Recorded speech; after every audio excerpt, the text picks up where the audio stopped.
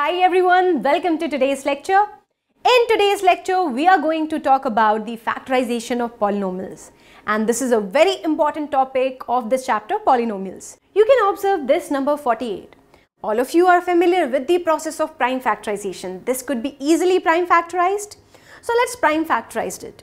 On prime factorization, you will find that this prime factorization contains the factors like 2 and 3, where this could be written as 2 into 2 into 2 into 2 into 3. So this is 2 raised to the power 4 into 3. So by this prime factorization, we have broken it into smaller parts and it will be quite easier to perform arithmetic operations on this number now. In the same way, when we talk about the polynomials, to apply basic operations on the polynomials, we break it into smaller parts. That means we do the factorization of the polynomials to break it into smaller parts, and that will help you to save your time while solving the questions related to the polynomials. So in the factorization of polynomials, you will learn various methods of the factorization, where very first we are going to discuss about factorization by taking out the common factor. Then you will learn about factorization by grouping the terms, and after that you will learn about the factorization by middle term splitting. Moreover, you will also learn about factorization using identities as well as the factor theorem.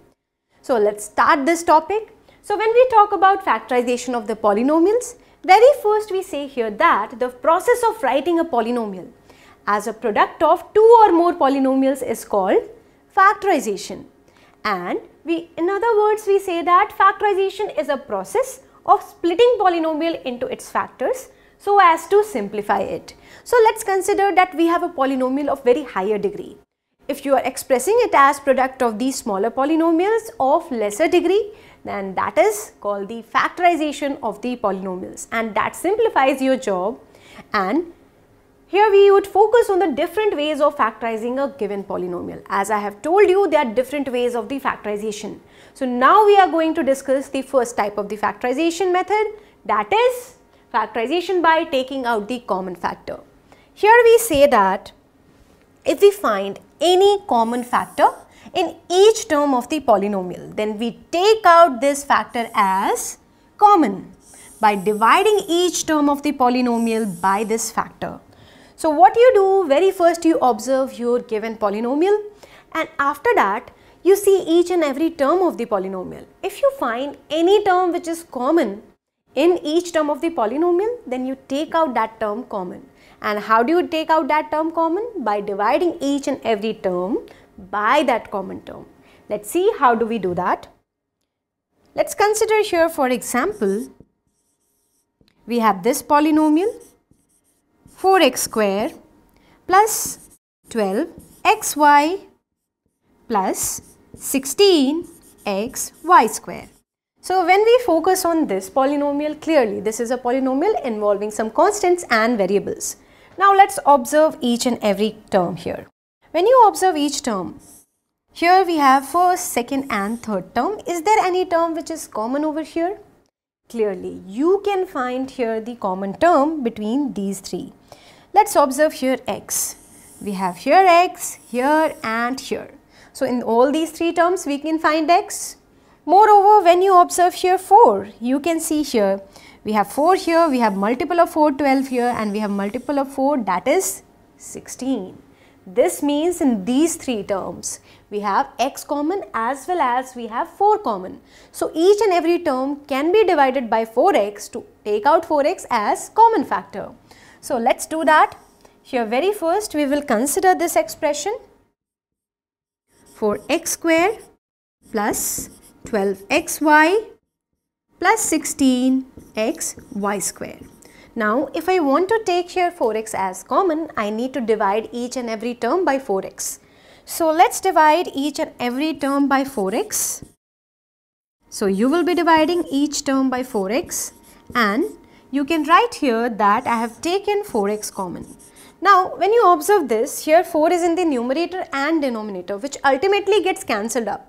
So that doesn't bring any change to this statement. That's why you need to multiply and divide here by 4x. Now let's see how we simplify it. Here 4 gets cancelled, and here x divides x square x times. Moreover, 4 cancels out 12 3 times and xx gets cancelled. 4 divides 16 4 times and xx gets cancelled. Finally, you are obtaining here 4x into x plus 3y plus 4y square.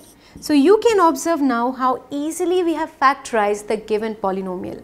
So it has been expressed as product of these two factors, where we have this factor as 4x and another factor as x plus 3y plus 4y square, where 4x can be also splitted as 2 into 2 into x.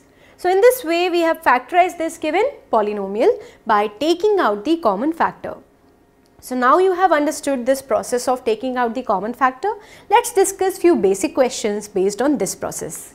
So we have this question which states that factorize a raised to the power 4x square minus 2a cube x plus a square. And this is a multiple choice question where you have these 4 options. So let's factorize it by taking out the common factor. Very first I am writing here this given polynomial, which is a raised to the power 4x square minus 2a cube x plus a square. Now here we have 3 terms. Let's observe each term here and try to identify the common factor. What is the common factor? Can you find here x in each term? Yes, we have x in 2 terms, but x is missing in the 3rd term. So we cannot consider x as the common term. But when we come to a, here we have a, here we have a, and here we have another a. But when you consider the power of a, here we are talking about a raised to the power 4, here we are talking about a cube, and here we are talking about a square.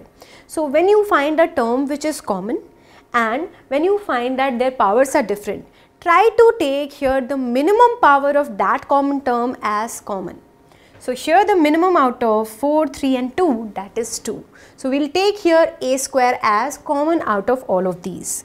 So what we do, we take here a square as common, and to simplify it, you divide each and every term here by a square. So here when we divide each and every term by a square, let's see what we obtain. So when you divide each term by a square, this results here that a square simplifies this to a square. Moreover, here a square simplifies this to a, and here a square gets cancelled and you obtain here 1. And finally I can write here that this is a square into a square x square minus 2ax plus 1. So here this has been expressed in this form. Now let's see how do we factorize it further. Next you can observe that this can be written as a square. Moreover, here we have the square of ax, and here this can be written as 2 into ax into 1, while 1 can be written as 1 square. So you are familiar with the identities which you have studied in class 8. That was a minus b whole square and a plus b whole square. What is a minus b whole square? That is a square minus 2ab plus b square, which is clearly over here, this is in terms of a square, this is 2ab, this is b square. So this can be definitely reduced to the form of a minus b whole square. And you can write it as a square into ax minus 1 whole square. So this is having the power 2, which could be broken into simpler form as a square into ax minus 1 into ax minus 1.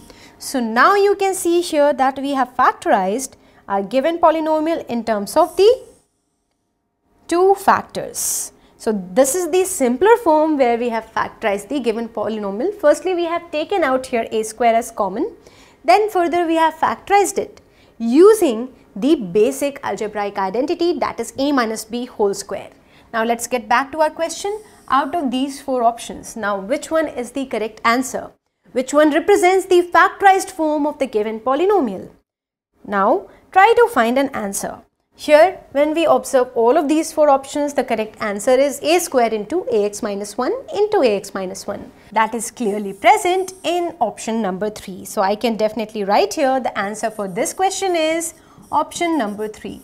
In the same way, you can factorize your given polynomial using the basic factorization, that is by taking out the common factor. Now let's discuss few more questions based on this type of factorization.